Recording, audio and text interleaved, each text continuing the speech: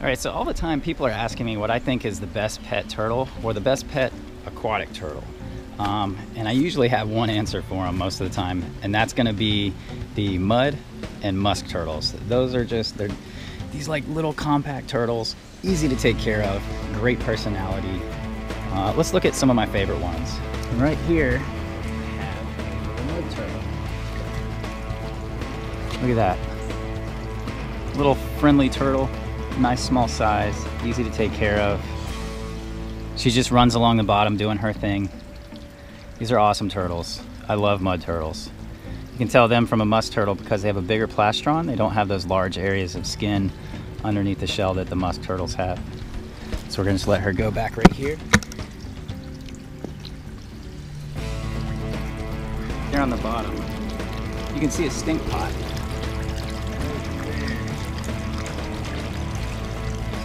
Across the bottom.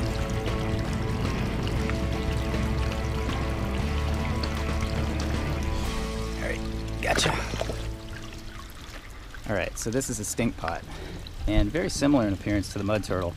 But these also make really great pets. Great personality, small size. I mean, this is pretty much as big as you're looking at for an adult. Stink pots are awesome. They got the name because of the musk glands that they have, but once you've had them in captivity a while, they really don't musk on you that much. No smell.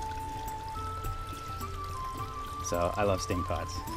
All right, so looking at some of the more commonly available musk turtles, one of the ones that you'll find that is actually one of my personal favorites and one of the neatest is razorback musk turtle. They're our largest North American musk turtle.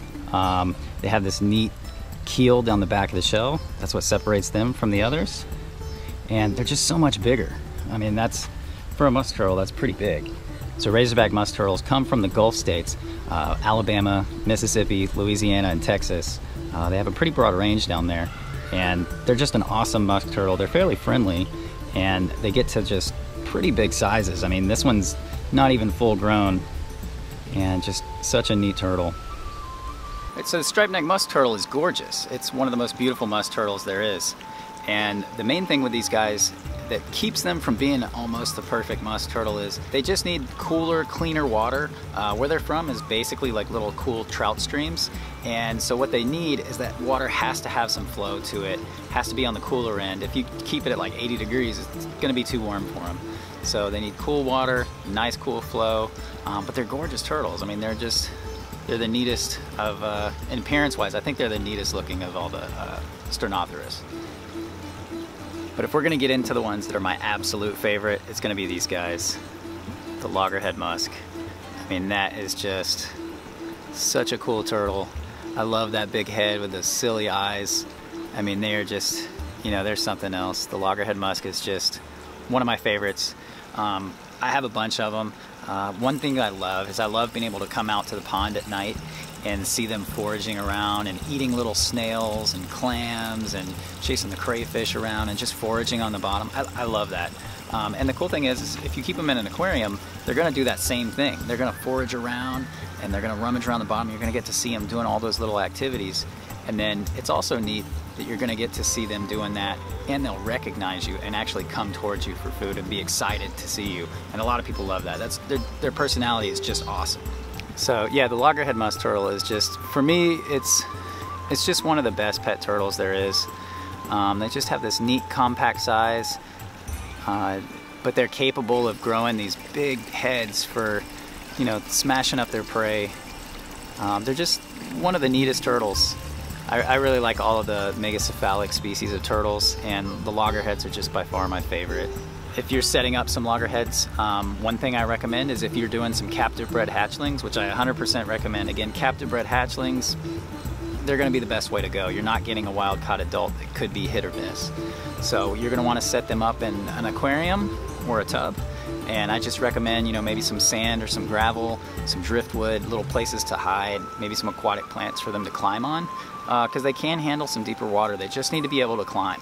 So set that tank up with some driftwood, a little bit of rocks, some plants, and they're gonna do fine. And they'll actually do quite well in, you know, you can do a hatchling or two in a 10-gallon aquarium, for the first year or two of their life, and they'll do fine.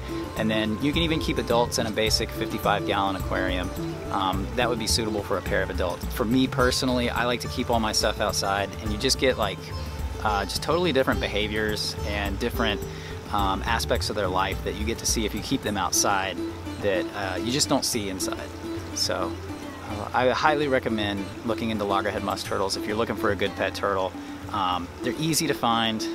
There should be plenty of captive bred babies from time to time when the season is around for baby turtles. You'll see them on, kingsnake.com, Fauna Classifieds, all the standard places.